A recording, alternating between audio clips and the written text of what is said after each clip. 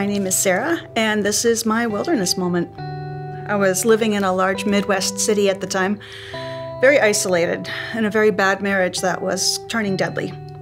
My safe place was the back of my ambulance downtown. Ever since I had become an EMT, I had dreamed of becoming a paramedic, and after a very intense year of schooling, that was becoming a reality. Not only that, but my ultimate do not dare to dream of goal was within my reach, flight paramedic. I was good at my job, and I loved what I did. And then, just as everything was coming together, everything shattered. I lost what support I had from my in-laws. My family was 2,400 miles away. I lost the first two of my grandparents. I lost a patient on Christmas morning. A half a dozen family and close friends were diagnosed with cancer. I ended up enduring more betrayals than I thought a heart could ever handle. To top it all off, I had a back injury, and then a head injury, and then within months, a second head injury.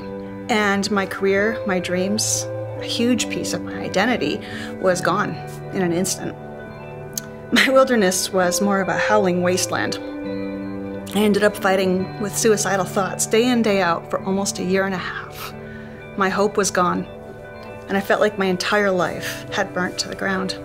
I vividly remember one bitter, cold, stormy October night, sitting in the grocery store parking lot, too exhausted and confused to do anything but breathe. And out of nowhere, there was a deep peace that made zero sense. Everything still hurt. Circumstances hadn't changed, but I knew that everything was going to be okay. Eventually.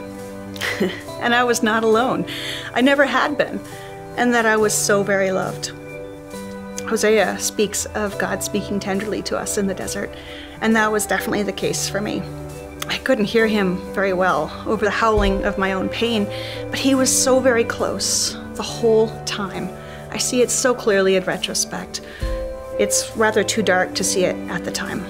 I just wanted so much to live, but I just didn't see how. In the end, it was very simple, not easy, but simple. Psalm 118 verse 17 says, "I will not die, but live, and will proclaim what the Lord has done." I took a stand on that.